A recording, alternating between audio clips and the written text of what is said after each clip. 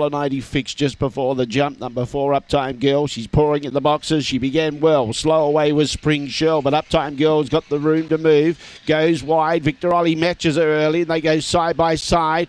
She got a long neck in front. Just behind them, starting to come into action as well, was Precious Tyson and Lucy Stardust. Spring Shell's recovering after a slow beginning, railing up about 5 lengths from the leader, which is the favourite, Uptime Girl. The others are well out of it, including Jolene Marlowe, John Bob Tyson. In the front straight they come, though. Favourite Uptime Girl's going to be too good. Uptime Girl first. Second placing, Lucy Stardust. Look, I think Spring Shell may have snatched third just in front of Victor Ollie.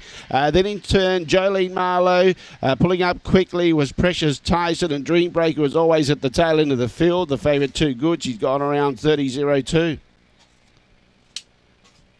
4, 6 and 3, the judges' numbers. 4, 6, 3 and 1. 3 1/4 by 3 3/4. 3 1/4 by 3 3/4. Favourite a little bit too good. 4, 6, 3, 1 and 8.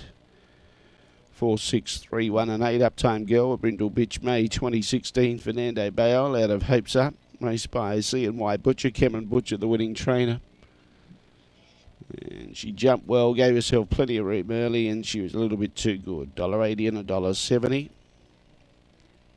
Second number 6, Lucy Stardust, $2.30. Spring Shell, $1.90 for the place. Overall time, 30.0.